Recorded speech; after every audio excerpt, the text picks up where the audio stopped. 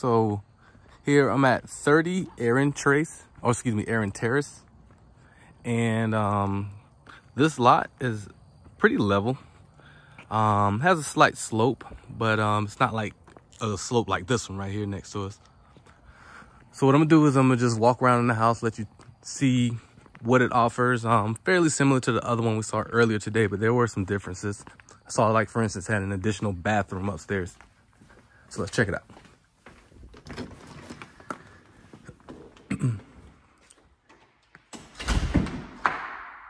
So there you go, walk right into the living room and your kitchen.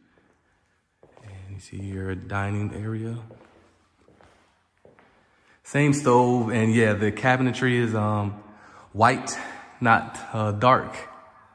But, you know, there's some options with that. So here we go. I think this is, no, it's just, okay, pantry.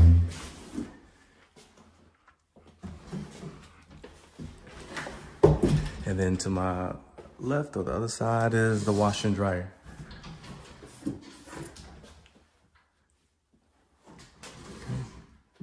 And I'm right by the kitchen. So also I'm gonna just show the garage. Here you go, a 2-car garage. Has some stuff in here, just looks like the builders have gotta clean up a little.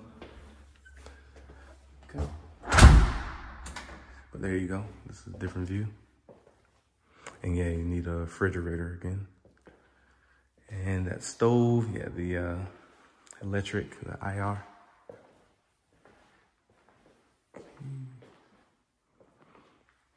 That's this area. So what I'm gonna do is I'm gonna go to the bedrooms now. And yeah, well, let me see it to my left. This is pretty certain it's just, yeah, the closet. Just hang up your jackets or something. All right, here goes your bathroom, first bathroom. Your sink, toilet, and tub. Come out of here. What I'm gonna do is I'm gonna go straight first. There's a bedroom.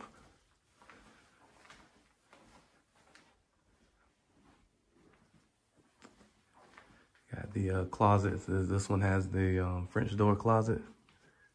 All right, coming out this bedroom, going to the next one.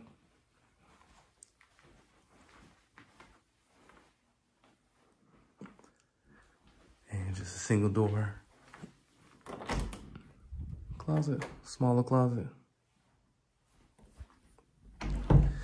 And now we're gonna go across to the master, or the owner suite as they call it.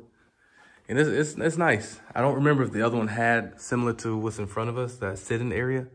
But yeah, this has an additional space for sitting, the sitting area. And it's a pretty nice size room. There goes your walk-in closet. Go to it. Yeah, it's pretty nice size. And here goes your bathroom for the owner suite. So separate tub, shower, double vanity. And there you go. And next we'll go upstairs. So it's a little different with this one right here. They actually have 2 different things. I saw that they have a closet and a bathroom.